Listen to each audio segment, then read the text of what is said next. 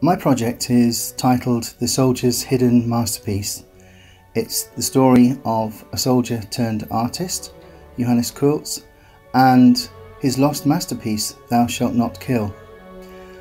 This book is important now because it reintroduces the story of a man who took a stand. He took a stand against intolerance, injustice and war, and he recorded this in the most memorable way possible in a giant anti-war painting. This story has amazing human interest. It's something that I've become passionate about, and I really want to tell you all about it.